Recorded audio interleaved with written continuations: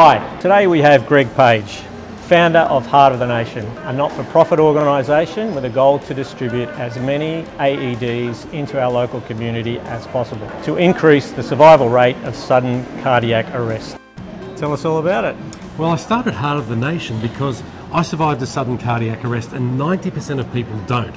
And it's really important that people understand the role that they can play in helping to save a life. And it really is quite simple. It's a matter of being able to call, push, shock, and that is how we can save more lives. So I really want to raise awareness about that, particularly the role that people can play in saving lives. It's so important, but we can't do it without the help of great organisations like Canterbury League. So thank you so much. Through our relationship with Heart of the Nation, Canterbury is fortunate to have purchased and installed many AED units spread across our Canterbury, Lakemba and Moxon venues in areas like reception, the bistro and next to the staff room. We identified these areas as they are the main spaces where people tend to congregate, and also they can be deployed very quickly. In cases of emergency, our goal is to have enough AEDs in our venues so that help is never more than a minute or two away. Caring for our community means equipping it with the power to save lives. In terms of medical emergencies, every second counts. And having accessible AEDs nearby can be the difference between life and loss. So let's take a look at what is an AED and when do you use one? Well, this is one type of AED, an Automated External Defibrillator. No matter what type or brand of AED you might be looking at, they all operate in a very similar way. You just have to turn it on, listen to the instructions and follow the instructions. The AED is used to shock a patient's heart when someone is in cardiac arrest. But what's cardiac arrest? When someone's in cardiac arrest, it means their heart has stopped beating and is no longer pumping blood around their body. And the AED is used to shock the patient's heart, momentarily stopping it and allowing the electrical system of the heart to reset and start up again so the heart can pump under its own steam. But how do you know if somebody is in cardiac arrest? Well, somebody who's in cardiac arrest will not be responding. They can't answer you, they can't talk to you, they can't move and they can't breathe because their heart is not beating. They will not be breathing, and that's really important that we understand what that means. They won't be breathing normally. It might sound like they're gasping, gurgling or choking, and that's not normal breathing. So if somebody's not responding and not breathing normally, then it's time to call, push, shock, and the shock is what's delivered from the AED. So let's look at what we do if we find somebody who's collapsed and is not responding and not breathing. So if you see somebody who's collapsed, we need to make sure that they're okay. First thing we do is we look around to make sure that the scene itself is safe. Check for danger, because we don't need another casualty. We need to make sure that this person's going to be okay and that we're going to be okay. So look around for any moving objects. Look around for swinging objects, falling objects. Check for water. Check for electricity. Check for anything that could put you in danger. Once you've checked for all of those things, we need to check for response. Is the patient responding? Before we do that, our first instinct might be to go up and touch the patient with an open hand. That could be quite dangerous if that patient is connected to electricity. You might want to start by touching the patient with the back of your hand, and that way you can tell if there's a shock. If there's a shock from the patient, you know there's still some electrical danger that you need to remove. So check for that, remove that danger, and then proceed. If you go and touch that patient with an open hand and they're connected to an electrical current, what's going to happen is that you'll touch the patient, your muscles will contract, and you'll be attached to that patient. You can't let go and you will become the next victim. So make sure that you start by touching the patient with the back of the hand. If there's a shock, check for further danger. If there's no shock, then you can touch the patient and check for a response. How do we get a response from the patient? What does that mean? In fact, the 000 operator will probably say to you, is the patient conscious? Well, conscious means that they can respond. If they can't respond, they're unconscious. So let's check for response. In order to see if this patient can respond, think about C.O.W.S. C.O.W.S. Can you hear me? Call that out to the patient. Can you hear me? Open your eyes. Can they open their eyes? What's your name? Ask them their name. And finally, squeeze my hand. If this patient can't do any of those things, they're not responding. It's time to call 000.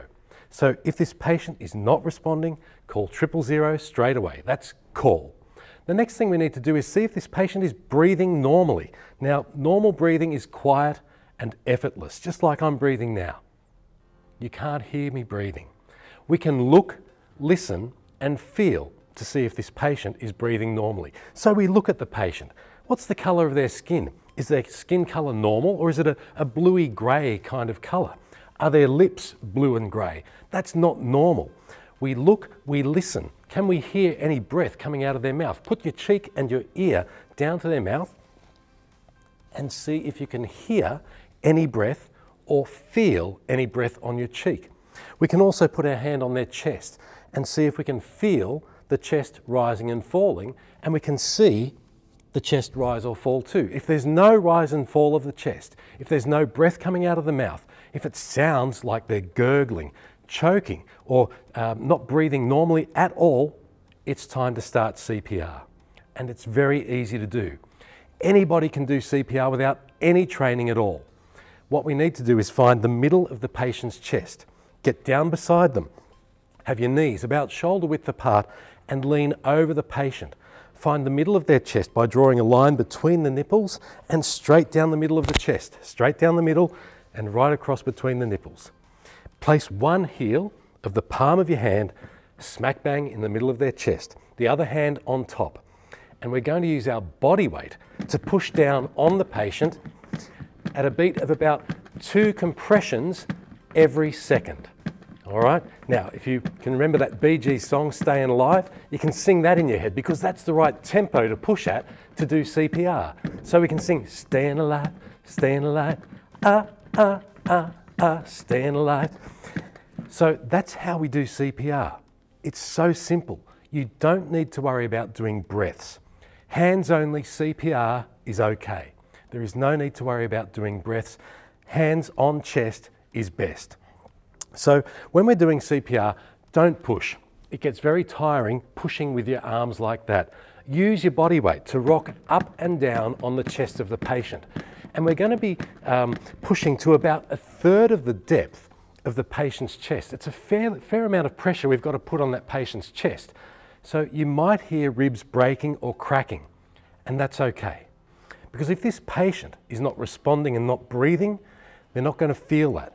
But it's so important that somebody is pushing on that patient's chest, because we become the external manual pump for the patient's heart, because it is no longer beating.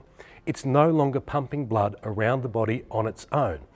So when we become the external manual pump for this patient, you can see here the lights on this CPR mannequin are lighting up, and that's representing the blood flow.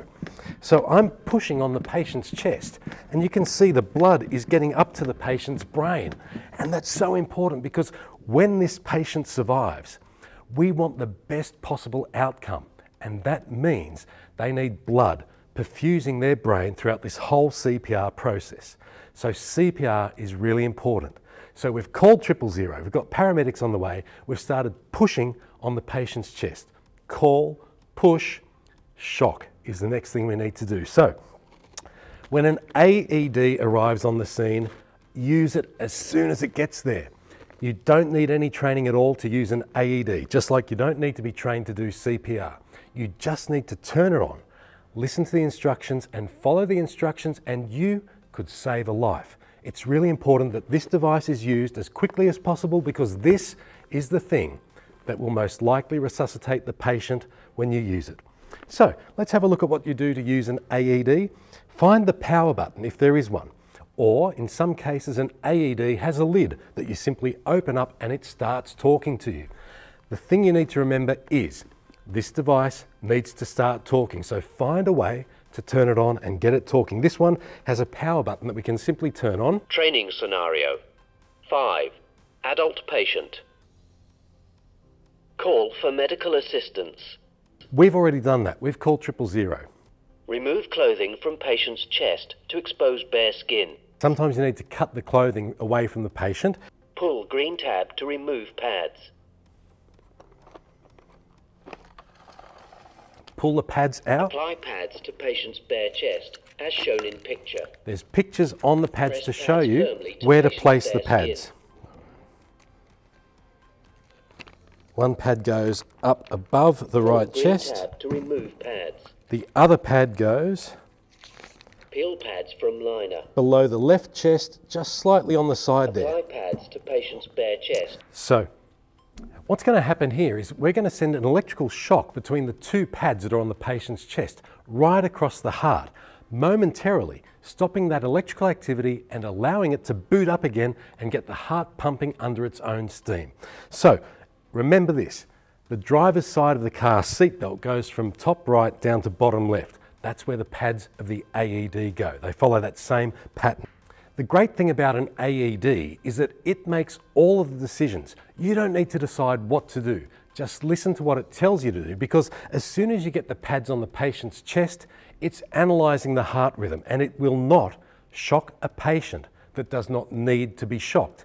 So you can't harm the patient. It's important to remember that. The AED can only do good things to the patient. So let's try it and see what we can do here for this patient. Press pads firmly to patient's bare skin. And Assessing see, heart rhythm. it's assessing the heart Do rhythm. not touch the patient. Don't touch the patient. Analyzing. Do not touch the patient. Still analysing. Stand clear of patient. Stand clear. Shock advised. Shock advised. Stand clear of patient. Press the orange shock button now. Press the orange shock button when it tells you to. Shock delivered. Begin CPR. Okay, so in this It case, is safe to touch the the patient. patient hasn't had its Place heart started up overlapping again, hands in middle of so chest. keep doing CPR. Press directly down on the chest in time with metronome. And the AED gives you the tempo at which Remain to push calm. to, and try and remain calm. Good compressions. Thank you. So it's quite quick, and it's a lot of energy and effort required to do CPR, Compressions. but it is so important that we do it, Paused. because CPR combined with an AED is the thing that can help save a life. It's really important to listen to the AED and follow its instructions, and don't take the pads off the patient until the paramedics arrive. Follow the instructions, do what it says, you'll be safe, and the patient could end up surviving what could be a very life-threatening situation if nobody intervenes and does something. When it comes to sudden cardiac arrest, doing something is better than doing nothing, and you could be that person that makes a difference, that helps somebody survive. All right, let's recap everything we've learned and put it really simply. When it comes to sudden cardiac arrest, any attempt at resuscitation is better than no attempt. You don't need to be trained or qualified to do CPR or use an AED. If you see somebody who's collapsed, the first thing you need to do is check for danger. Make sure the scene is safe before you check for a response. Once the scene is safe, check to see if the patient is responding. Are they awake? If they're not awake, the next thing we need to do is call 000 and get the paramedics on the way. Check for breathing, and if the patient isn't breathing normally or at all, start CPR. Push on the patient's chest. And then finally, if an AED is available, make sure you use the AED to shock the patient as soon as it arrives. Listen to what the AED says to do, follow its instructions, and you could save a life. To put it very simply, call, push, shock. Thanks, Greg. Thanks for taking the time to show us how AEDs work. Pleasure, thank you. How can we find out more? Well, if you want to find out more, head to the Heart of the Nation website or download the Heart of the Nation app. As simple as that. Thanks, Greg. Fantastic.